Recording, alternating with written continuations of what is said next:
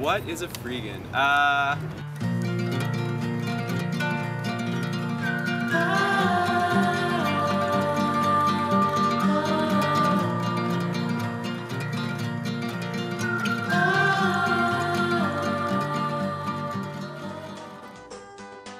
Freegan in general. As far as I know, so I heard about Freeganism very recently, like less than a month ago. I guess is anyone who tries to incorporate in their lifestyle ways of surviving and interacting with community that avoids money.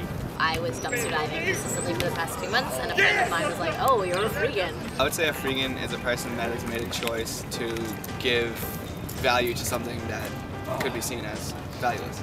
You know what's funny? The first time I found out about Freegans, it was kind of in a derisive sense that Freegans are vegans who will eat meat if they're not buying it, and it's just an excuse for vegans who want to eat meat. It's people who try and live off of waste or like free items and recycled items. My first exposure was when I was here for university in the 90s. I found out about Food Not Bombs, which is this group that's been around since the 80s. It started out as an anti-nuclear group, but one of their earliest events, they catered with food that they got from dumpster diving, and then they kind of had the idea of like, well, let's make this going on a regular basis. A lot of the food is either donated or dumpstered.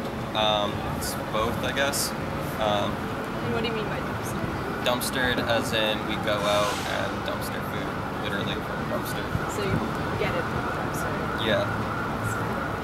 And now they have free meals that they'll serve to anyone, you know, who wants. Obviously, for, you know, reasons of necessity, a lot of homeless people show up, but anyone's welcome. And when I get off of work on time to make it, I love going down there and getting some of that.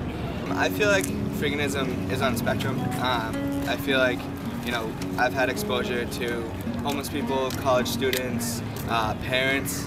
I mean, I think there's a wide range, and I believe there are different types. You know, there are people that the majority of their diet is coming from that, and then there are others like myself that mainly supplement, trying to save money and stuff like that. And then I believe there are, you know, hardworking parents that are just trying to save some money. Well, on the one hand, I'm sort of an overprotective parent and don't really let my kid eat any of the stuff that I get from dives.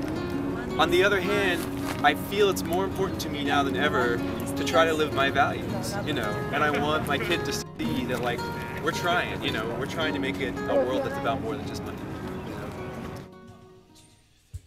So a dive, my friends and I, our equipment includes a bunch of flashlights, recyclable bags, and a car, because we want to make sure that we are safe to arrive and safe to leave if we need to in a quicker fashion. And we'll leave, depending on when the store closes, we wait like an hour to an hour and a half after the closing time to show up. Or no, 2 hours to 2.5 hours after the closing time, because in the past we've arrived too early and they're still there cleaning up. So we'll like time it, it's usually between midnight and 1, then we'll go to our shop. So they're still there. These cars have to go. Look to your far right, there's the dumpster with all the bags. So wait, do they work there, or? Yeah, that's employee parking, so they're probably just doing their thing. Okay. So I will do a U-E and we'll do a round, but it looks like they're heading out, which is awesome. We'll park right by the dumpster, go right in. A lot of the dumpsters open up on the sides as opposed to the top, so you don't have to like get too dirty. I had shared that the bags are double bagged for food usually, and single bagged for waste, so you can immediately tell which ones you're going to want to go into and look at. And the stuff on the top is assumed to be the most recent stuff thrown in. So we'll open up a bag and you can see the sell by date, and if it was that day, I mean, you could go at 9:30 that night before store closes at 10 and buy everything in these bags and spend hundreds of dollars, or wait 4 hours, show up at 12:31, and you can get it for free in these bags of garbage. The bread is like a major thing you can find because it's baked daily, and so they'll just throw it away because they can't, it's not daily tomorrow, so they'll just toss it. So there's literally bags and boxes and carts of baked bread that's fresh today. They all are totally good. We gotta be careful. There's some of, like, whatever spills on things, you gotta be careful. So there's eggs on some of this bag. But literally, I'll go home and I'll wash all these off and they'll be completely fine. Orzo, I'm a gluten-free girl, but if anyone wants to cross it, it's open at the bottom, but it's fine. Depending on how much stuff is in there, anywhere between like a half an hour to an hour, it really depends, because some nights they'll be throwing away big signs or stuff like that. Some nights there'll be a lot of other waste that's in there, not necessarily food. And oftentimes I'll find other people there. So there was one time where there was a homeless man who was there before us, and we kind of waited our turns. We understood he's probably in an easier place than we are. So we waited until he left and then went in after him, and he'd already found where the goods were, so we went where he was. There's etiquette. You're not really supposed to like go hacking through bags and stuff like that. You're supposed to untie them. Respect the store, and so when you go in, you can't make a complete mess of their dumpster because it will attract flies and mold, and then they'll be more inclined to lock it up the following day, and so you won't have access to it in the future. But second thing is for other people who will want a dumpster dive, I can't ruin, or I wouldn't take everything anyways because there's so much of one item. Like usually there's a lot of one thing that was thrown away that day. One time it was banana bread, so we ate banana bread for a week. Last night it was tomatoes, so we ate salsa for a week. But you wouldn't take everything, and you would leave it in a way, like opening the bag at the top, and so you can close it back up, and the next person who arrives will have access to these foods too. I mean, the typical dive, you find a lot of really great stuff. Like, for example, here's the eggs, but you have to just be careful because it'll get smeared. But a lot of people won't take the stuff home if it's dirty. Like, for example, this bag will have one rotten lemon or lime in it, but you go home, you throw out the one rotten lime, and you wash off some eggs, and the food's completely fine. So, depending on your level of comfort when it comes to gross stuff, you can really get a lot of great things.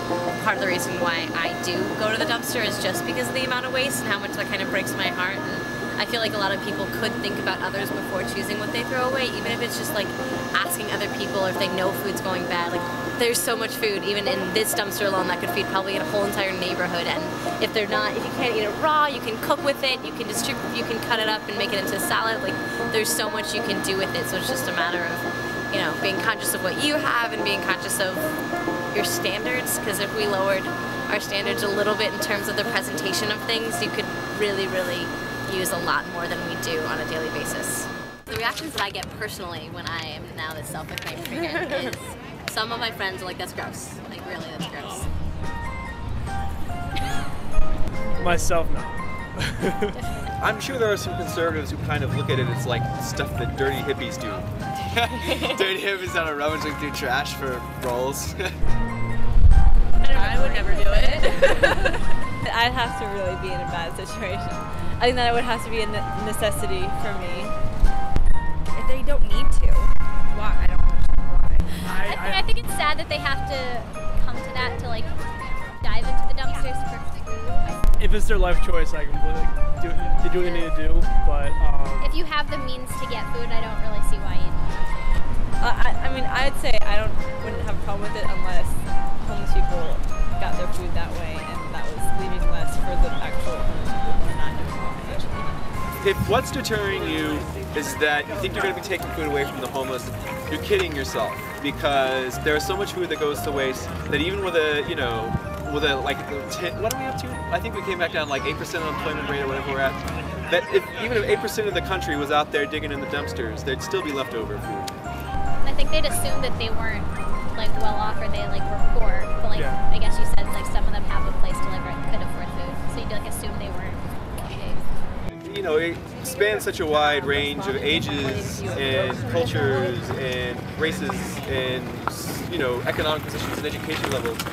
And I think it shows that within each little sector of society, there are people who recognize that this is wasteful. I think get some exposure, because you can't judge you know, people's lifestyle and make assumptions on who they are as a person unless you get to know them and see where it comes from and see what their angle is, because some people can't afford. Like right now I'm in a predicament, not a predicament, but I'm in a choice that I would like to, if I can live in a way that I'm not spending money on things I don't have to, I'm not going to.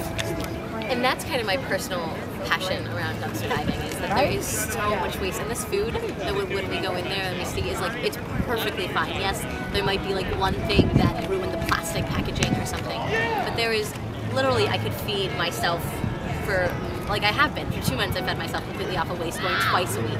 So if I went every night, how much food could I get? There is so much waste and it's completely fine food. The one thing that I think is really important is Freeganism is just, I mean, in my perspective, completely living creativity. I feel like it's becoming more, not more relevant, but I feel like it's becoming more appealing as the younger generation gets involved in it. And I feel like it's exciting because when you involve different age ranges, the creativity takes on new forms, and you know, you get more organized and stuff like that, so who knows where it can go. And I'm in a financially secure place, so it's really just a choice of You know, if I had money or if I have a lot of money, like what am I going to spend it on? And if I don't have to spend it on X, I can spend it on Y. So I don't have to dumpster dive. I can feed myself otherwise. I just choose to because I can.